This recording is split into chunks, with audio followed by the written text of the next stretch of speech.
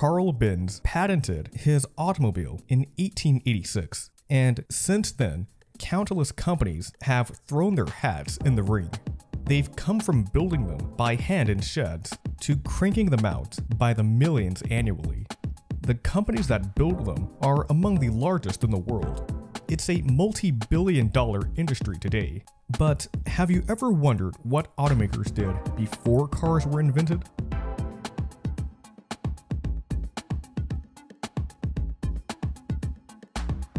Opel is one of the most prominent nameplates across Europe. But before getting into cars, the German automaker was established in two very different industries. Founder Adam Opel was born in Rüsselsheim, Germany in 1837. He followed in his father's footsteps and trained as a locksmith. This led him to a short stint as a traveling metalworker.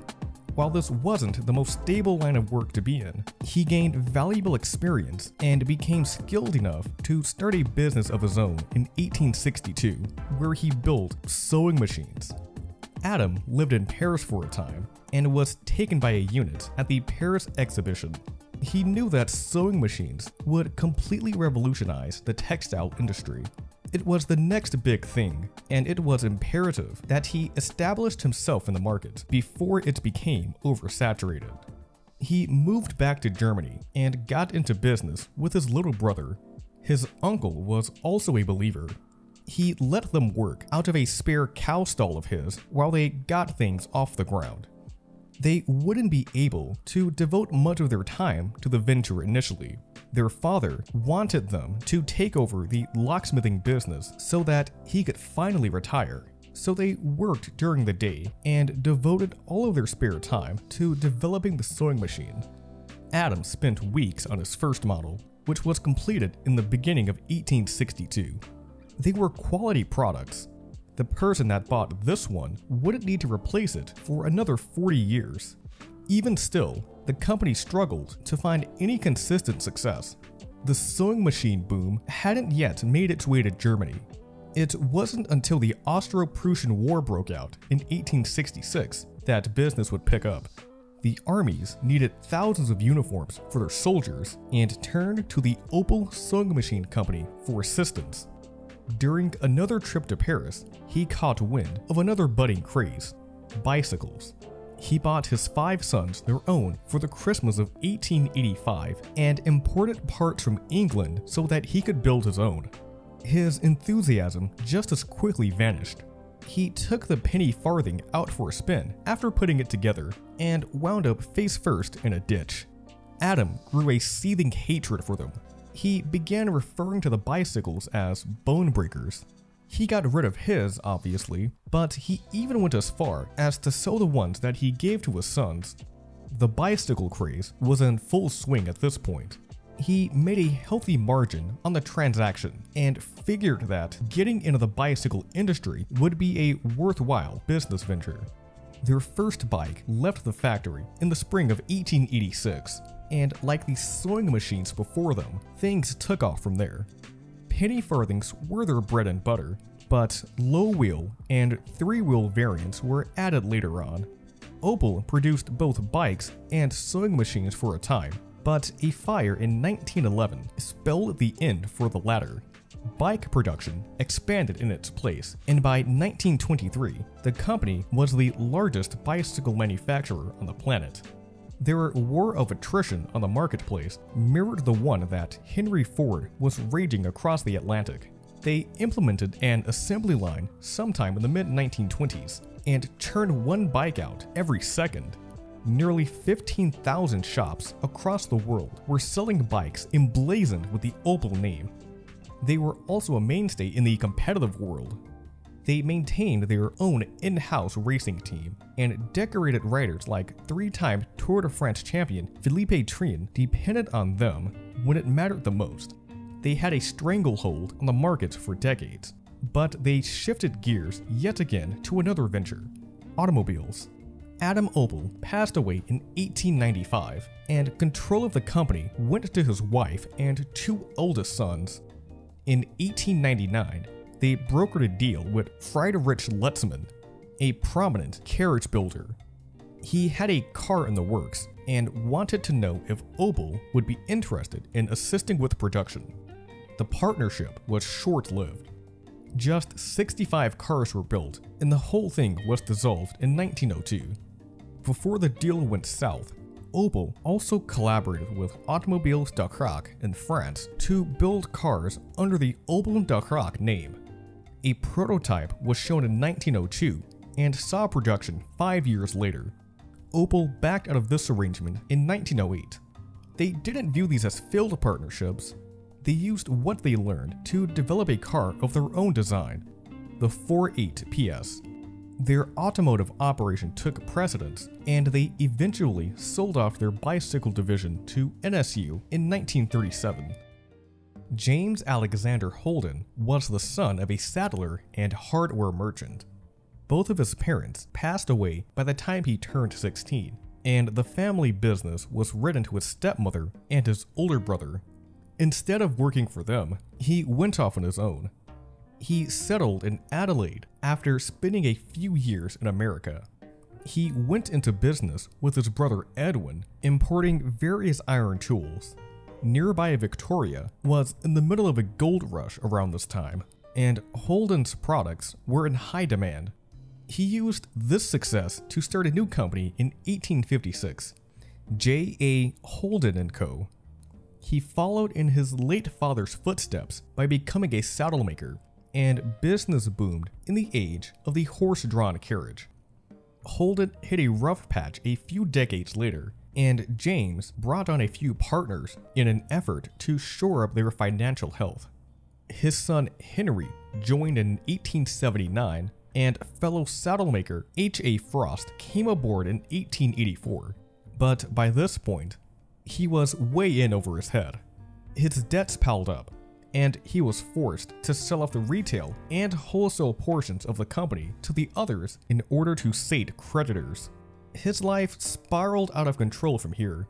He was declared insolvent in 1885, developed an alcohol addiction, and died of tuberculosis 2 years later. Henry's son Edward joined the restructured company in 1905 after attending the University of Adelaide. He had a strong interest in cars and wanted the business to get out of leatherworking and into automobiles. They eventually did, but they weren't the main focus initially. They did a little car repair and interior upholstery in a shed behind their headquarters. Later on, they also began making motorcycle sidecars. A trimming section was added in 1910, and they built their very first car body 4 years later. Trade restrictions enacted in 1917 dictated their next steps. Basically, Australia set a limit on the number of cars that could be imported into the country. It was intended to strengthen their own manufacturers, but overseas automakers found a loophole. The rule only applied to completed cars. If they shipped the running gear down under and had a local company apply the bodywork, then they'd be exempt from the regulation. Holden joined the fray in 1918 when they established their own bodybuilding division, Holden Motor Bodybuilders Limited. Work was in no short supply. 587 bodies were constructed in 1919, and by 1923, over 12,000 had been built. They did work for a number of companies, including Ford and Chevrolet. In fact, they were the sole builder of GM's Australian market cars. In 1924, they built over 22,000 bodies, and over half of them were for General Motors. Production fell from an all-time high of 36,000 in 1926 to a mere 1,600 in 1931. Their value tanked as a result of the Great Depression, and GM was able to scoop them up for pennies on the dollar. Before its untimely demise in 1966, the Studebaker Corporation was by far the longest tenured automobile nameplate around. They were founded in 1852, but wouldn't build their first car for another 50 years. So what exactly were they doing to pass the time? Their legacy was forged in fire. in both the figurative and literal sense. John Studebaker was a skilled hand at the forge. He was so skilled, in fact, that he was able to start his own workshop sometime in the late 1830s. Business took off, though the early success probably had to do with the screaming deals more than anything else. For as gifted a blacksmith as he was, John was an equally inept businessman. He was charitable to a fault, handing out credit to those who either couldn't afford his services or simply had no intention of paying him back. His goodwill made him popular with the locals, but it didn't bode well for the business. He was drowning in red ink and was forced to sell the whole thing off. John desperately wanted to leave that part of his life behind, partly because of the bad memories, but mostly because of the debt collectors. He loaded his family into their custom wagon and skipped town. They bought a farm in Ashland, Ohio, and tried to settle down. The creditors were hell-bent on getting their money and made the trip along with them. With no other options, John had to mortgage the farm they'd just purchased to get rid of them once and for all. They moved further west to South Bend. Here, his sons Henry and Clement started a wagon shop of their own named H&C Studebaker. But things didn't get off to a great start. The Panic of 1857 left them in a similar shape to their father's old shop all those years ago. Maybe they weren't cut out for business after all. They would have had to close up shop for good, if not for their younger brother. J.M. Studebaker was set to join his brothers in the company, but he dropped out at the last minute to head west in hopes of striking it rich in the gold rush. He did strike it rich, but not by panning for gold. Upon arriving in California, he found that there was a great demand for wheelbarrows. He began building them on his own to satisfy said demand, and in a few short years had managed to save about $8,000. He moved back to South Bend and injected the spiraling business with cash. In 1866, the brothers established a new firm called the Studebaker Brothers Manufacturing Company. Military contracts and westward expansion caused them to grow from a respected wagon builder to one of the most prominent in the industry. They were devastated by fires in 1872 and 1874, but Studebaker came back stronger each time. In 1891, a lawyer by the name of Fred Fish married into the family and suggested the brothers get into horseless carriages. They agreed to do so, though they didn't put all of their chips into them. At the turn of the century, cars were seen as a novelty for the rich. If it was just a fad, then the company didn't want to be left out to dry. They began producing electric vehicles in 1902 alongside their wagons. They also marketed gasoline-powered cars built by the EMF Company of Detroit and the Gafford Company of Elyria, Ohio. They doubled down on cars in 1911 when they bought EMF outright and rolled that production into their own operation. Fred Fish really took the company to the next level. Sales soared from $3.6 million in 1901 to $43.4 million in 1914. In 1915, Fish was succeeded by Albert Russell Erskine. He dropped the wagons and turned their focus entirely onto cars. Business surged throughout the 1920s, and then the Great Depression happened, and Studebaker would never see sustained success ever again. The final company we'll be taking a look at today is PEUGEOT. Its founder Jean-Pierre was born in 1734, and like a few others we talked about, he had quite the business acumen. He established several companies, including a weaving business, a dye works, an oil mill, and a grain mill. His children followed his lead.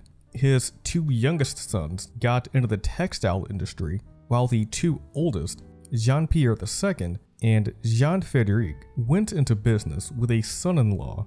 Together, they officially founded PEUGEOT in 1810. They transformed the family grain mill into a full-on steel foundry. The company produced everything from saws to coffee grinders and even umbrella frames. Jean-Pierre II's two sons, Jules and Emile, bought out the other partners and used their newfound control to establish another company in 1851. Production stepped up drastically. They renovated their two existing factories and opened two others. Jean-Pierre set the foundation. His sons expanded into metalworking, and his grandsons outright doubled their production facilities. The table was set for his great-grandsons to take the company to heights previously unimagined. This next part might sound familiar. Jules' son Armand graduated from college and then went to England to observe their bicycle industry. He was blown away by what he saw, and when he returned to France, he urged his family to build bikes of their own. By 1882, they were producing models that were heavily inspired by the ones he saw on his trip. This was only a few years before the birth of the automobile. He became fascinated with them and was further assured of their viability after meeting with several industry pioneers, including Gottlieb Daimler. It began as a mere diversion. He collaborated with engineer Léon Serpollet on a steam-powered tricycle that debuted at the 1889 World's Fair in Paris. It didn't make an impression. Only 4 examples were built in total. He scrapped steam power and turned his attention to gasoline engines. His next project, the Type 2, suffered an eerily similar fate to its predecessor. Only 4 of these were produced as well. He kept refining the formula until 1891, when he created the Type 3. This was the first Peugeot that was sold to the public. Relatively speaking, it did very well. 64 units were made in its 3 years of production. He wanted to capitalize on this, but not everyone shared his enthusiasm. There were others in the company that didn't want to risk the family fortune on what they considered a novelty. With practically no support from his family, he left the company and established a firm of his own.